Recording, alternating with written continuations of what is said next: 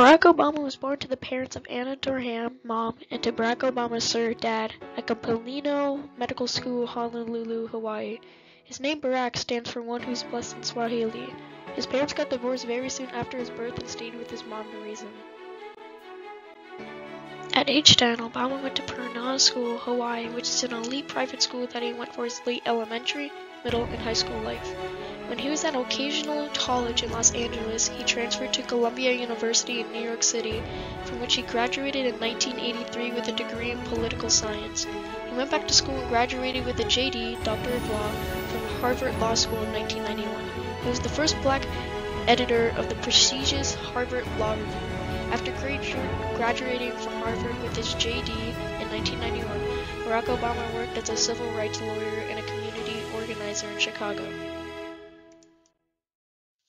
Barack Obama decided to enter politics and ran for office in 1996. He was elected to the Illinois State Senate and began politics career, getting re-elected to the State Senate twice before running for the U.S. Senate and winning in 2004.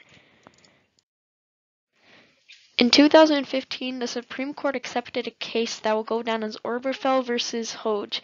The argument was the Supreme Court of the United States ruled that fundamental rights to marry is guaranteed to same-sex couples by the Due Process Clause and the Equal Protection Clause of the 14th Amendment in the United States Constitution.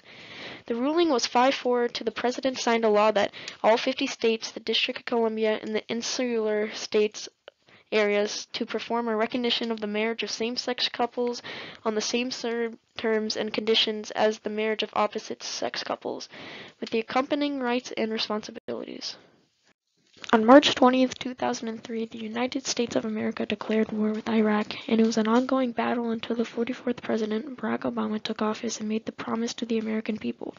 After taking office, I announced a new strategy that would end our combat mission in Iraq and move all of our troops by the end of 2011.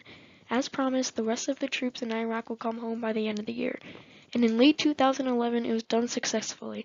On December 8, 2011, by the end of the holiday season, all the troops were withdrawn from Iraq. Barack Obama was a great president. He made many goals and successions in office in his early years. He has a lot of other accomplishments that were big for the country. Some of them I didn't even mention. Barack Obama was able to rescue the country from Great Recession, cutting the unemployment rate from 10% to 4.7% over 6 years. He also signed the Affordable Care Act, which provided health insurance to over 20 million uninsured Americans.